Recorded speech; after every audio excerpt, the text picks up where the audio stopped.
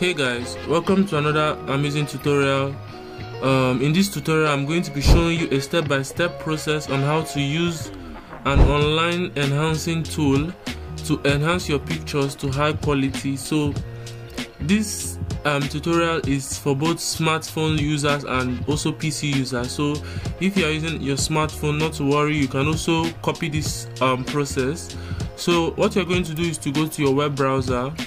You can go to your Google Chrome in your Android phone or your smartphone, anyone. You can go to your Google Chrome or any other browser you have on your phone, and we're going to search let's enhance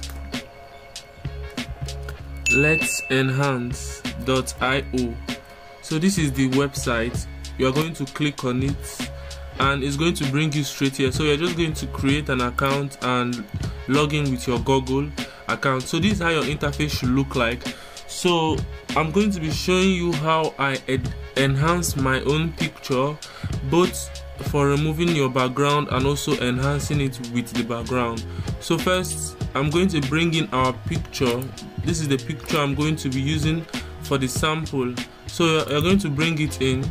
Before we do any of the settings, I'm going to go ahead and show you how the picture looks like before we enhance it. So this is how the picture looks like before we enhance it. So let's see. You can see how the picture looks like. It's a bit clearer, but I will show you what this app does to it. So we're going to come here, make sure it's unbalanced, and make sure your light AI intensity is maybe 40 to 50. So you can just use mine, you can use 40, and make sure this is off. That's if you want the white background with it, and you start processing. As easy as that. So it's going to process. While it's processing, let's enhance the same picture without our background. So we're going to come here, select the same picture, and this time we're going to switch this on and make sure this is on general, and this is clip to object, is not switched on. So when all this is on, you also process.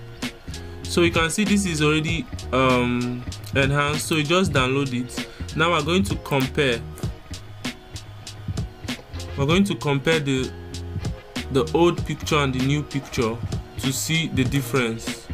So you can see the difference of what it did here. It made it a bit clearer, and this is just the large scale of it. If you use it for design, you will see what I'm talking about. So let's just bring this in here and compare.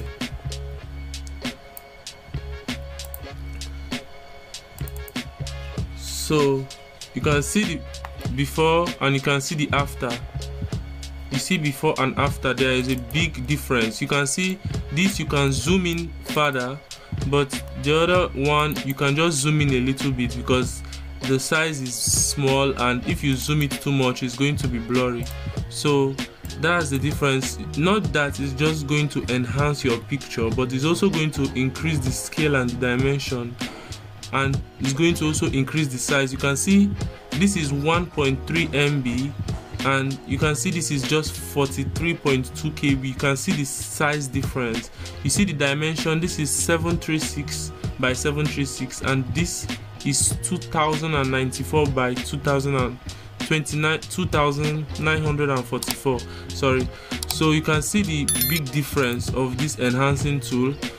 So many of you go to some online apps or some apps on Play Store to remove your background, and what many of you don't notice is that it also reduces the quality of your design when that background is removed. So that's why I also remove my background here, because it's going to keep the quality but also going to remove the background. It's also going to enhance the quality. So you can see there's still difference. It's enhanced fully but your background is removed. So you can see what I'm talking about.